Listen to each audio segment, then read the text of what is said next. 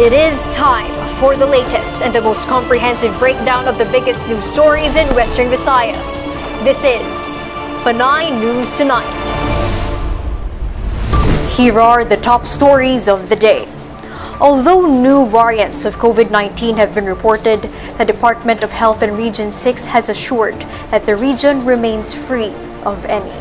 According to DOH 6 spokesperson Dr. Mary Jane Juanico, 47 specimens were sent to the Philippine Genome Center for testing. Some of the overseas Filipino workers was found with the COVID-19 variant, but they were mostly concentrated in Manila, where they stayed in quarantine. Juanico added that all OFWs returning into the region have already been tested and found negative for the virus. Since March 13, the DOH reported 3 variants of concern within the country after testing was done on several COVID-19 positive samples.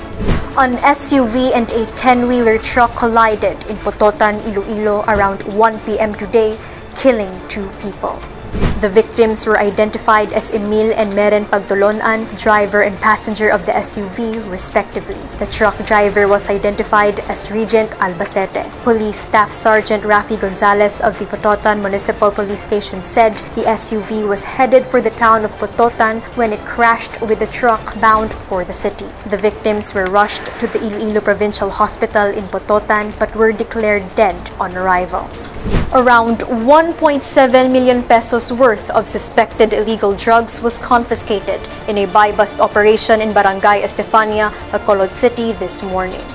Police identified the suspects as married couple Christine Vivero, 35, and Edwin Vivero, 34. Christine was arrested and placed in a cell at the police station while her husband managed to escape. Both suspects will face charges for violating the Comprehensive Dangerous Drugs Act of 2002. Around 250 grams of suspected shabu, 1,000 pesos buy-bust money, and various drug paraphernalia were recovered. The operation was led by the joint operatives of Bacolod City Police Station 4 and the Drug Enforcement Unit of Bacolod City. And those were tonight's latest headlines. This is your anchor, Elisha Lusario Pumida. Good evening.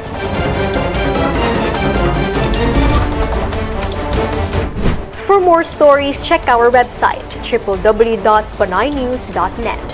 Follow us on Facebook, Instagram, and Twitter, and subscribe to our YouTube channel. Don't forget to always wear your face masks and face shields, sanitize your hands, and observe proper physical distancing.